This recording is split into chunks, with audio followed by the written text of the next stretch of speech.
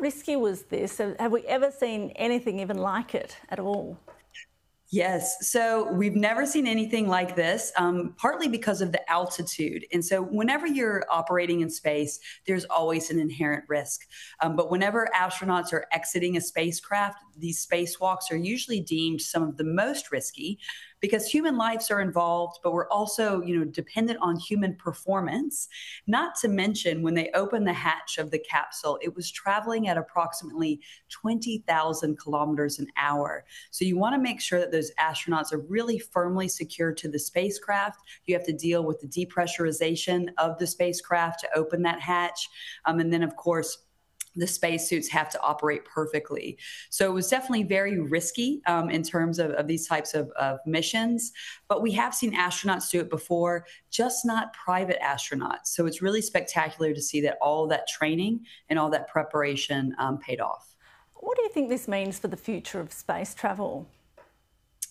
Well, look, it's the first time, that we're really seeing, these private companies be able to successfully operate very complex missions using their own technology. So it's huge. And it really shows SpaceX continues to be a positive example of these commercial crew opportunities with the next Polaris missions planned and, of course, their eyes on the red planet.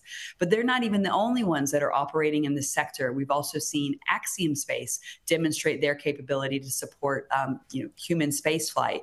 The counterexample, of course, is Boeing, like we just saw with the Starliner spacecraft.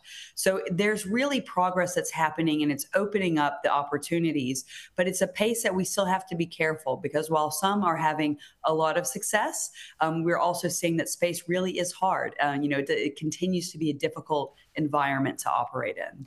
Is this something the space community is watching closely? What can the broader space community learn from this?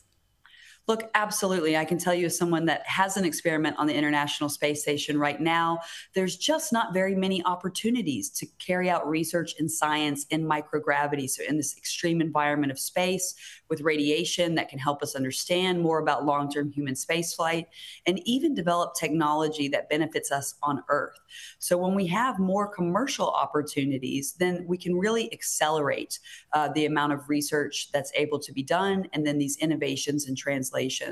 So in particular, just on this flight alone, there were 36 individual experiments, not including the astronauts themselves and also testing the spacecraft, its performance and the effects that the radiation had on it. So there's some material testing there as well. So that's just one flight.